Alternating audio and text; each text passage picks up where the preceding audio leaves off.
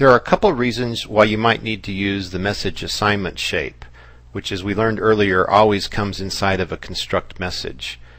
And so, for instance, you could make a copy of a message. Let's just say, for instance, right here, we need to make a copy of our purchase order.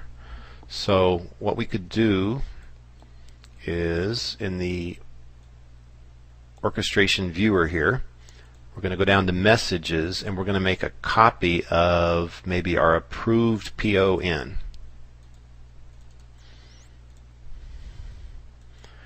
And we'll call this message copy PO.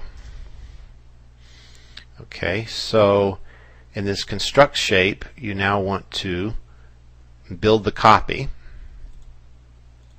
And then there's simply two statements to do here. You would say message PO copy, or copy PO, equals the original message that you want to copy from, which was the approved PON. And then there's a second option. You basically put the same words, and if you want to copy all the promoted fields and all the context, you also do this. Now you could actually, when you see this, when I type message copy parentheses, you see all these fields could potentially be there, but out of these hundreds of fields, maybe only 10 or 20 of them are actually being used. And so when you say copy star asterisk here, it will copy all the ones that are actually being used from this message to this message. So it's I'd say somewhat common to do something like this in a construct shape. Now, actually, it's kind of interesting. This will actually cause a compile error. So let me compile it, and then I'll show you what the error is and what it means.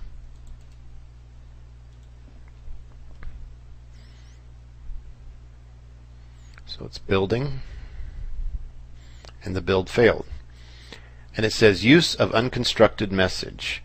So this can happen in several cases, but basically what it means, it can mean two things, is A, you've never constructed a message approved PON, or it can also mean the compiler can't guarantee that you've gone through the logic that constructed a message PO approved in.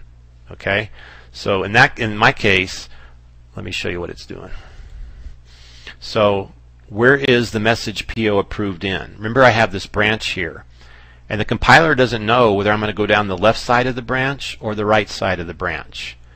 And so the decide shape actually ends right here. Wish I could highlight it. Anyway, roughly right here. And then I have this construct shape after the branch, or after the decide, that's trying to use a field or a message that's only built in the left side of the decide shape. So in other words, you can't do that. It's kind of like in C# when you have a scope, and you can only access variables in your scope, and then basically over here it's kind of like you're out of scope. So if I move this group statement to here, it will compile perfectly.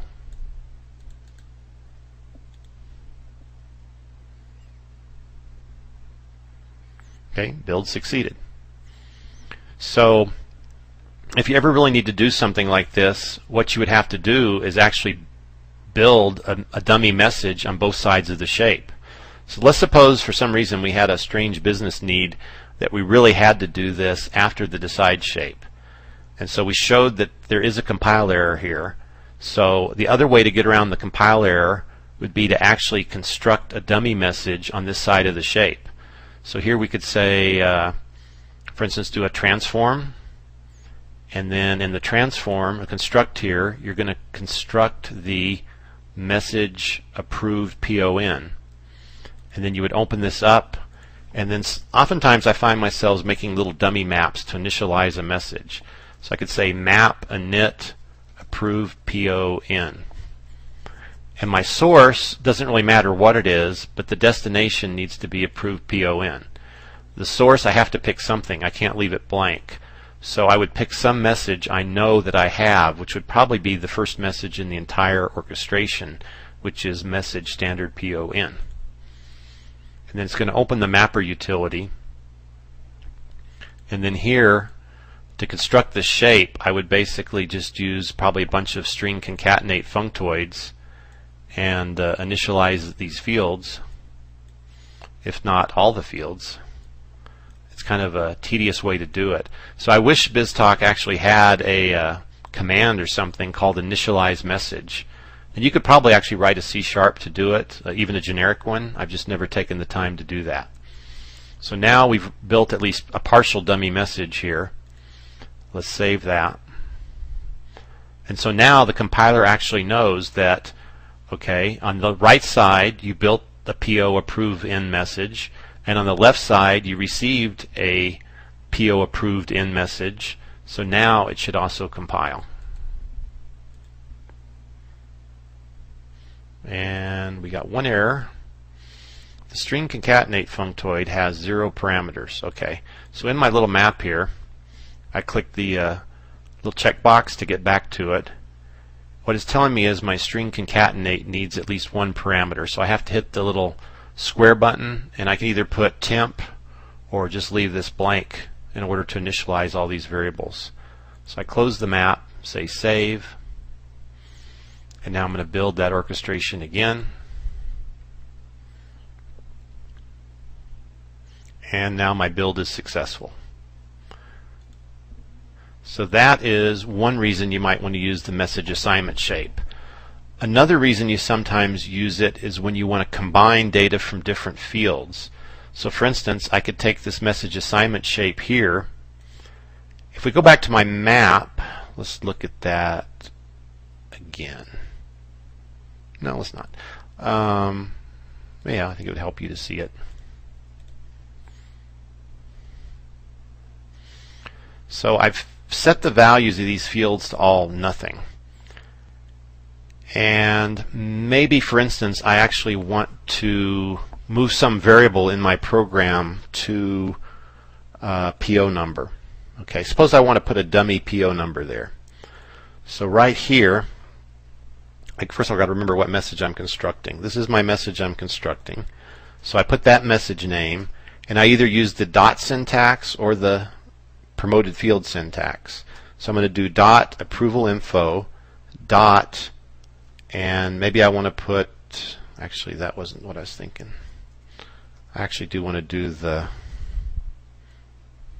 one of these. So I want to set PO number equal dummy. Now I could have done that in my map, but perhaps I have a variable here, you know, var dummy PO num, and it's not possible to access variables inside of a map, at least not your orchestration variables. Okay, so this is a case where you might have, so let's make this variable. So we go over here to vars, right click new, and we'll make it a string.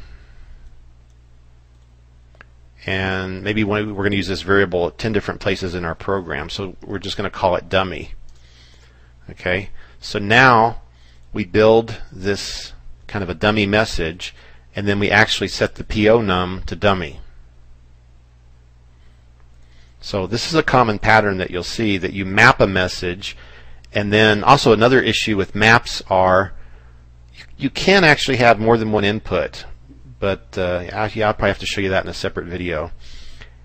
But oftentimes you just have one input, and then your other inputs you would just do here. The only problem with this is this kind of assumes that you have promoted fields or distinguished fields. There is another trick we'll talk about later here called XPath, where you can actually XPath to any field in your message, whether it's promoted or not. So just to recap, in this video we were kind of trying to demonstrate a couple of reasons why you might want to use the message assignment shape. And by the way, a message assignment shape is very similar. Well, it is a type of expression, but here's another trick you probably need to know. So normally in our program, when we have a decision to make, we use the decide shape. But another trick that I've used quite often is the following. So let's suppose we have a flag, a variable that says whether or not you want to trace or not. So we're going to come over here and we're going to have a variable called trace on. or I'll call it vtrace on, because I like starting my variables with the same letter. And I'll make it a Boolean, and it's going to be equal to true. So now, in all my little trace statements, like right here, I can actually wrap them with an if statement. If v trace on, then you put your curly brackets,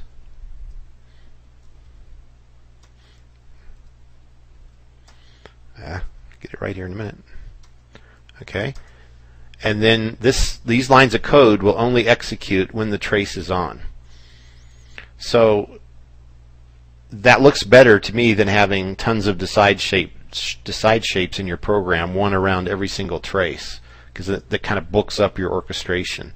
So in something like a trace like this, I would just test to see if that Boolean variable was set to true, and only if it's true then, of course you could indent here, if it's true, then you want to write to your trace file. Okay, and let's compile that. Actually, we won't compile it yet. I'll show you one other trick then. Oh, there's two tricks with this. The second one is the IntelliSense does not work inside of a trace. So, if I'm outside of the trace, I click V and hit Control Space, I can see all my variables that start with V. If I'm inside the curly brackets here and I type V, Control blank, IntelliSense does not work. So I think that's kind of a bug, but I have no idea if it's on their plan to fix it or not. Okay, the other weird thing is, let's take this if trace statement now, and let's go down here to our message blocks. Yeah, this is a message assignment shape. And let's say for some reason I want to do a trace right inside of here. So let's copy one of my other traces like this, and let's put it right here.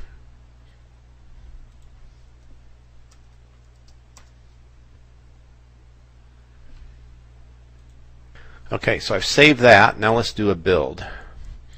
And I'm expecting one error.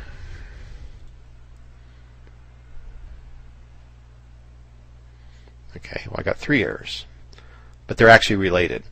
Okay, so all my errors have to do with the word if and the token and EOF. And if I double click on it, look where it takes me. This is the message assignment shape. So to me this is very strange, but they do not allow if statements in curly braces inside of the assignment shape. Okay, so if I take that out and then recompile again,